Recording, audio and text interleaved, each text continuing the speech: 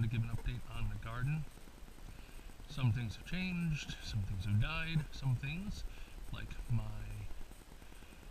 sunflower plants, have gotten huge. Some of them are dying. I don't know why. Bees love it though, as you can see. And you know what? That keeps them over here and out of my house. Watermelons are doing fantastic. They're huge. Here's one right here that's actually growing a melon. There's that one there.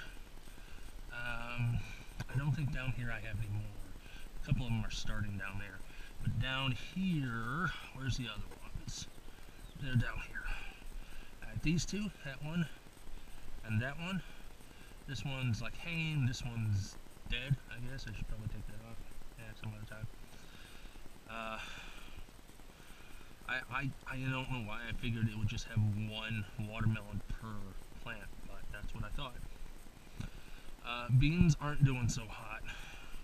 These ones that have had this odd color to them are dead, basically. They're not producing any new fruit, and the fruit they might have has died. These ones are still okay, and they're still producing fruit. The tomatoes are even more massive. There is a habanero plant down here somewhere that had a habanero on it. It was like right here. I can't find it anymore because it's... Where's the cage? Okay, so the cage is right here. So it should be right here. Right? There it is, right there. See if you can see that. Oh my gosh, there's a yellow habanero on there. I mistook it for a yellow tomato. It's right... you probably can't see it. It's right down in there. There it is. Tomato plant, still doing great. I made... a couple weeks ago, I made 2 pints of salsa, and then the next week I made 4 more, and then last weekend I made another quart, and it's still producing, and it's huge. I mean, I might have to back up a little bit, because look at it.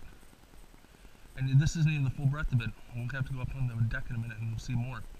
But all these little flowers are going to be tomatoes.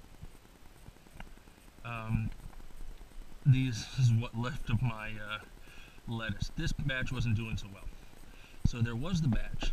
Oh, it's a hole. Is there a snake or something in there?